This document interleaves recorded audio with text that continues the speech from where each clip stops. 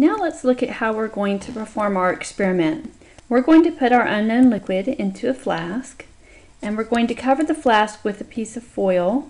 The foil has a tiny hole in the top. The hole is already there in the foil. It has to be really tiny, and we have a special thing to make it really small. Anyway, then you will take your flask and you will dunk it down into water, and you will boil the water.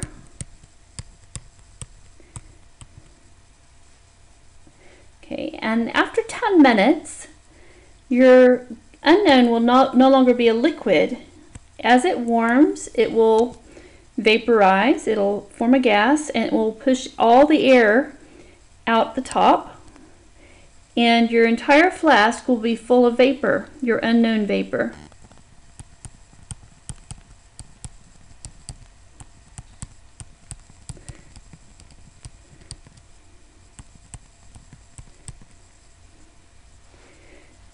We need to have only our unknown molecules in here. That's why we give you extra unknown, so that you can push out all of the air. We need all the molecules to be the unknown. And by the way, don't let it bug you that I'm saying vapor instead of gas. For most purposes, they're the same. Usually you use the word vapor if something is normally a liquid, like you say water vapor, but water vapor is a gas. It's the same thing, so don't let that bug you. Okay, so after 10 minutes, what is the temperature of our gas inside the flask?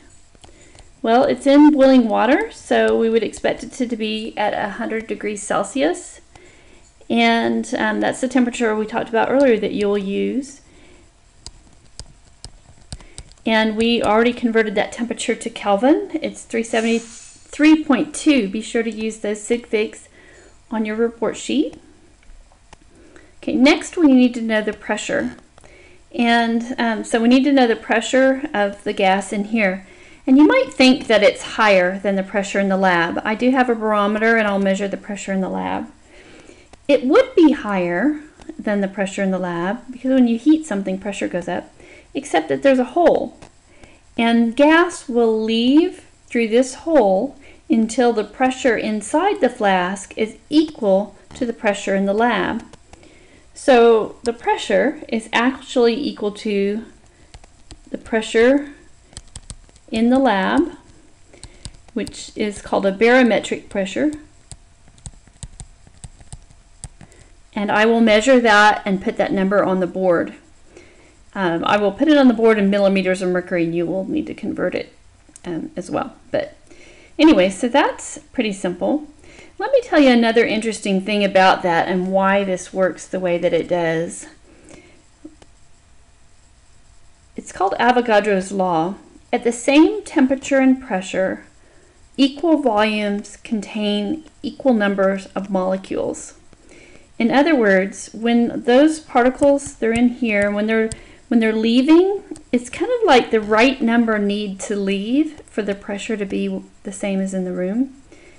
Another way to say that is if everybody in the lab, every lab group, had the exact same size of flask, by the time we got our temperature up to 100 C, everybody's flask would have the same exact number of molecules in it, even though some people have different size molecules, some people have different compounds.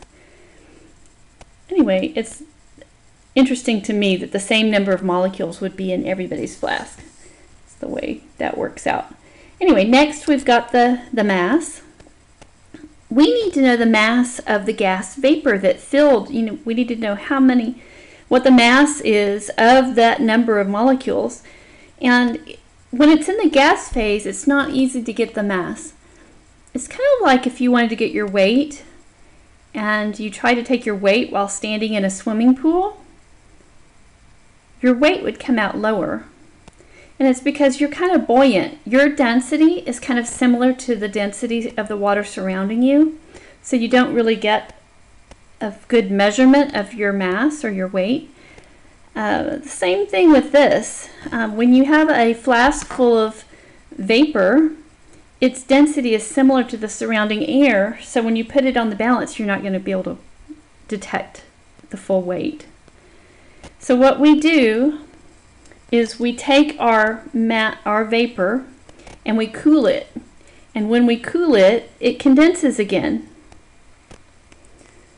Oh, I see ours changed colors. Well, that doesn't really happen, but anyway, so once it condenses again, we can put it on the balance and weigh it.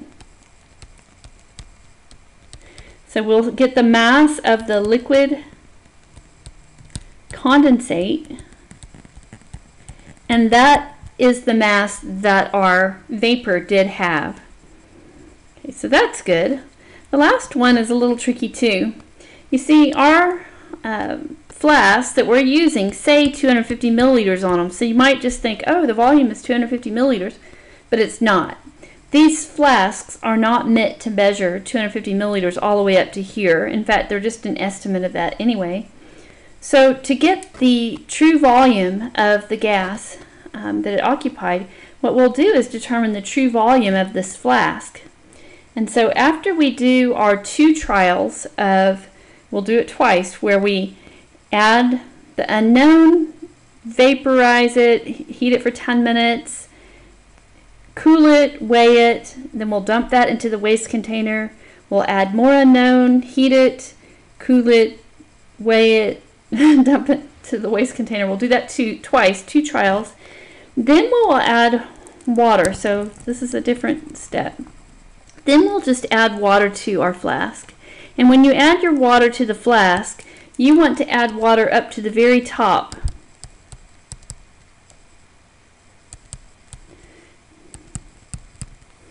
And so you want that water to occupy the entire space of your flask.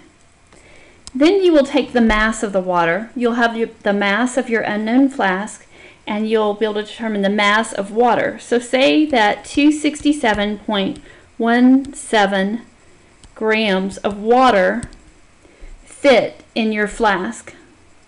Well, how many milliliters of water is that? Well, the density of water is 1.00 gram per milliliter. And that's just 3 sig figs, because that number is not exact. At room temperature, it's good to 3 sig figs, but if I wanted 4 sig figs, it would be 0.9998 or something like that. So anyway, that just has 3 sig figs. So if I want to know my volume, I'll start with my mass here, and I'm going to convert to milliliters. And I'm putting in my density. Oh, well, I'm just dividing and multiplying by 1. I get the same number. Except, watch the sig figs. This has 3 sig figs. So I'm going to lose significant figures when I do this calculation. Okay, so be sure you drop down your sig figs once you use the density. Drop it down to 3 sig figs. So now I know how many milliliters of water fit in the flask. So how big is the flask?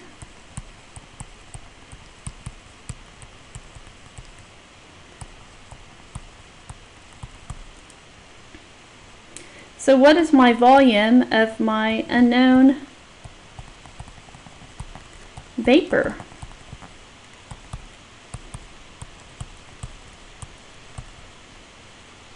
Very good.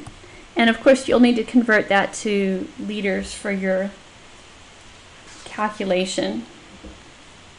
So watch this. Be sure you get this exact calculation down and that you follow those steps so you'll get the right sig figs and stuff.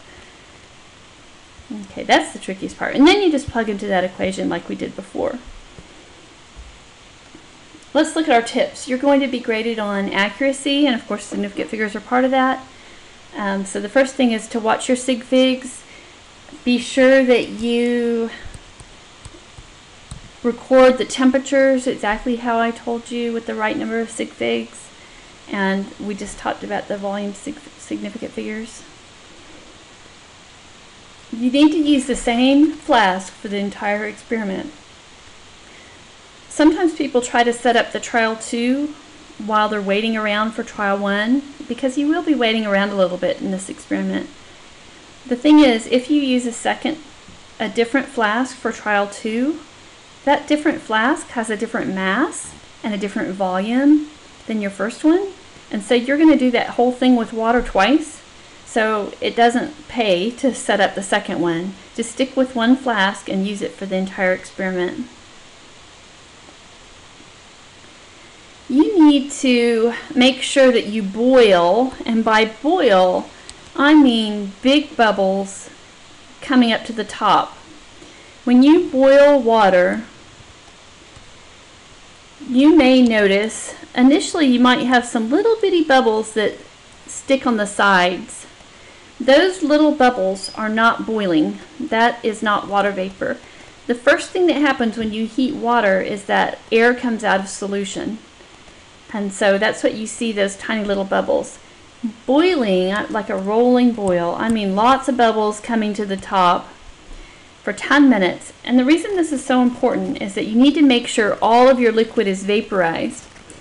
The problem is that you cannot look in that flask and see if there's liquid left in the liquid phase. It's very hard to really detect that. But we know for our unknowns that 10 minutes is long enough to completely vaporize them. Why must they be completely vaporized? What would be wrong if you went to the next step and there were a few drops of liquid left in the bottom?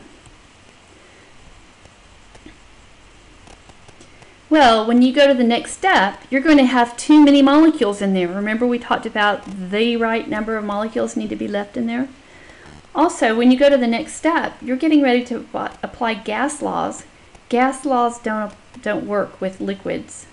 Okay, so if it's all a gas, there are going to be fewer molecules in there. These extra, the liquid, will make your mass of your liquid condensate come out too high.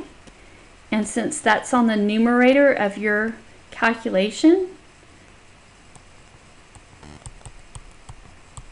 since mass is up here, if this number is too high, then your molar mass will come out too high.